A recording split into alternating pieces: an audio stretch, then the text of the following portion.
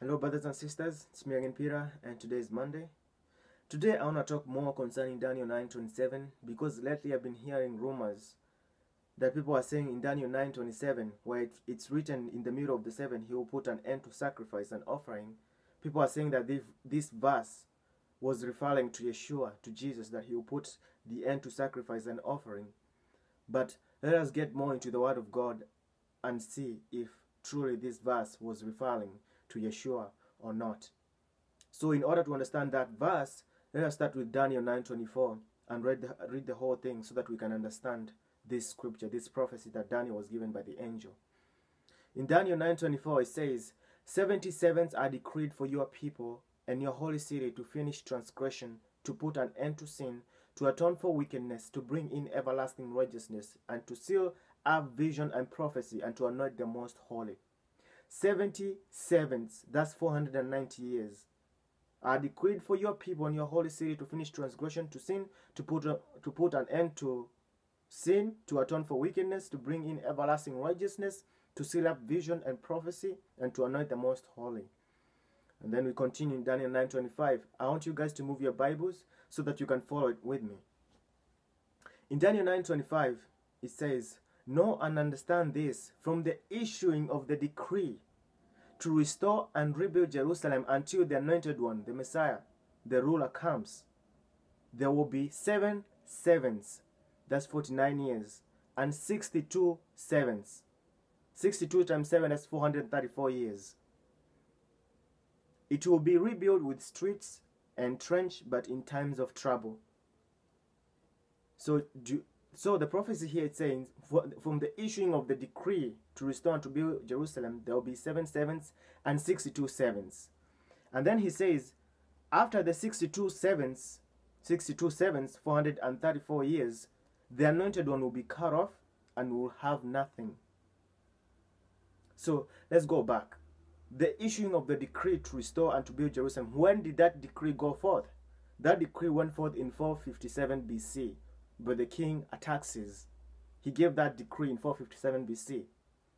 So if you count backwards 49 years plus 434 years, basically saying 483 years, you count backwards because they were counting backwards, it will fall in AD 27. Actually it's AD 26 because we don't count zeros, falls to AD 27. You with me?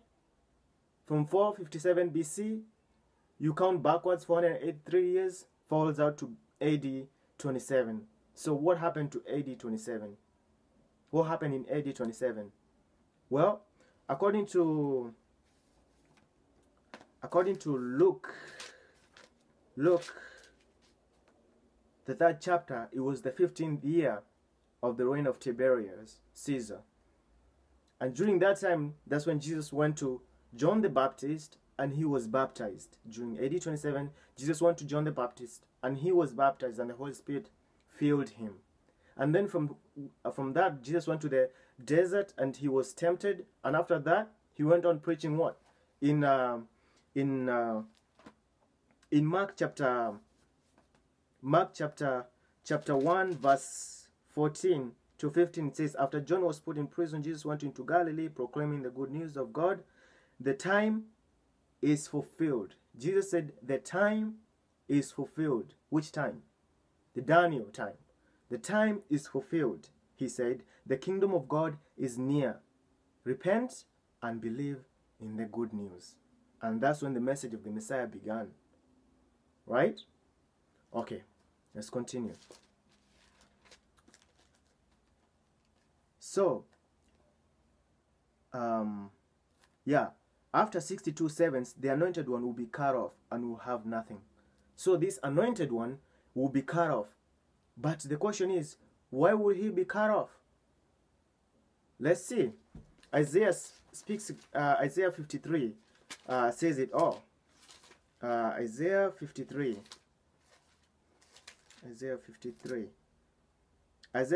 chapter 8.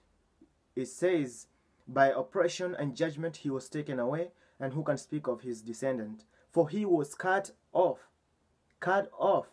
Remember? The Messiah, the anointed one, he said he will be cut off. In Daniel 9:26, say, after the 62 sevens, the anointed one will be cut off and will have nothing. So, Isaiah 53, verse 8 says, by oppression and judgment he was taken away, and who can speak of his descendants? For he was cut off from the land of the living, for the transgression of my people he was stricken. For the transgression of my people he was stricken. And then Daniel continues, the people of the ruler who will come will destroy the city and the sanctuary. The Romans, they destroyed the sanctuary in 70 AD. The people of the ruler, the prince who shall come in the future, the Antichrist. You see, the people of the ruler who shall come shall destroy the city and the sanctuary. And that happened in 70 AD. The end will come like a flood. War will continue until the end, and desolation have been decreed. Now we get finally to Daniel 9:27. Listen clearly. Daniel 9:27. It starts like this. He will confirm a covenant with many for 7 years. He will confirm a covenant with many for 7 years. In the middle of the 7, he will put an end to sacrifice and offering. And who is this? The one who makes a covenant for 7 years is the one who will put an end to sacrifice and offering. Let's ask ourselves, did Jesus make any covenant with anyone for 7 years? No, he didn't. Did Jesus stop the sacrifice from continuing and offering? Did he stop it? Jesus was the final sacrifice. But the thing is, they continue after Jesus has died and has ascended to heaven. The Jewish people continue doing the sacrificial thing as they used to do until the temple was destroyed in 70 AD. They continue. He did not stop it. But those sacrifices meant nothing because the Messiah has already come. He has atoned. He was the sacrifice. Because remember in the Old Testament, like God was teaching the children of Israel, without the shedding of blood, there can be no forgiveness of sin. Because the wages of sin is death. So all of this was foreshadow of what Christ will do. What he will do in the future. This was all foreshadow for Christ. What he will do in the future. But did he stop it? Did he put an end to it? No, they continued. They continued doing their sacrificial in the temple and everything until the temple was destroyed. But those sacrifices meant nothing because the Messiah has already come and died and atoned once and for all. He has already he has already atoned for the sins of those who will believe in him once and for all. So he says in Daniel 9:27, he will confirm a covenant with many for 7. In the middle of the 7, he will put an end to sacrifice and offering. And on the wing of the temple, he will set up an abomination that causes desolation until the end that is decreed is poured out of him.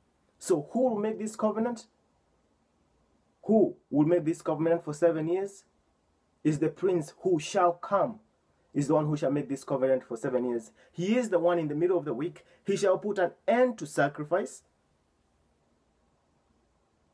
He shall put an end to sacrifice and offering in the first 3 years and a half. You know what happens? In Thessalonians, where is it? In 2 Thessalonians 2, 2 Thessalonians, let's go to 2 Thessalonians. 2 Thessalonians 2, 2 Thessalonians verse 2, chapter 2, verse 3 to 4. It says, don't let anyone deceive you in any way, for that day will not come until the rebellious occurs, and the man of lawless is revealed, the man doomed to destruction. He will oppose and he will exalt himself over everything that is called God or is worshipped, so that he sets himself up in God's temple, proclaiming himself to be God. So the Antichrist, he'll go to the temple of God, setting himself as God, proclaiming himself to be God. And that's why this sacrifice shall cease, because first of all, he will desecrate the temple. He will desecrate the temple. And that's why Jesus speaks in Matthew 24 that when you see the abomination of desolation spoken of by Daniel the prophet, let those who are in Judea flee to the mountains. And when they flee to the mountains, what happened in the last 3 years and a half, God will protect the Jewish people. Like God will protect them, the Jewish people, from the annihilation of the Antichrist. They will run to the desert, and there God will protect them for 3 years and a half. There God will protect them, and that's why, like, they will call upon the name of the. They will say, "Blessed is he who comes in the name of the Lord." That's when they will acknowledge the Lord. But in this prophecy right now, it says, he will confirm a covenant with many for 1/7. The Antichrist. He will confirm a covenant with many for 1/7, for 7 years. In the middle of the 7, he will put an end to sacrifice and offering. And on the wing of the temple, he will set up an abomination that causes desolation until the end that is decreed is poured out of him. To say this verse that is referred to Christ, that's very wrong. That's actually very wrong. Jesus is not going to set any abomination. And brothers and sisters, we need to stay true to the word of God no matter what. We need to stay true to the word of God. Let us not go looking out for other non-biblical texts written, I don't know by who. One of the brother, I had him quoting the book of Asins, the gospel according to the Asins. It's a terrible book. I read one of the verses says that Jesus was speaking to God, like describing God as father, mother. He said he is a she and she is a he. There's nowhere written in the Old Testament that God is a he and is a he and he's a she. So he refers to God like father, mother. We give thanks to father, mother in the gospel of their sins. And that's what we were warned in the Bible, that if anyone should come to you preaching another gospel that we have not taught you, you're not to accept it. You're not to accept it. Even if an angel comes to you and preach you another gospel, you're not to accept it. Stay faithful to the word of God and seek the Lord with all your heart and mind, and pray to God that he may fill you with the Holy Spirit, that he may teach you of all things. The most important thing is the baptism of the Holy Spirit. So when the Holy Spirit baptizes you, you are sealed until the day of redemption. That's all you need. The Holy Spirit. He will teach you everything. He will teach you the truth about God, and he will show you of things to come. So stay truthful to the word of God. And the word of God is very clear. The one who shall make a covenant for 7 years is the one who shall put an end to sacrifice and offering, and he's the one who shall set up an abomination that causes desolation. And we know that as the son of perdition. So brothers and sisters, let us not go on looking for other texts, other biblical texts, because Satan, he likes confusion, and he's going to confuse people. He's the master of confusion. He's a liar and a deceiver, so be careful. And everything you hear, test it by the word of God, and if it doesn't match with the word of God, cast it out. So be vigilant, because the adversary, the devil, is like a roaring lion looking for someone to devour. So stay strong and keep praying, seeking the Lord with all your heart. The time is drawing near. Jesus Christ our Lord is coming soon. So shalom, shalom. May the peace of our Lord Jesus Christ be with you all. Peace.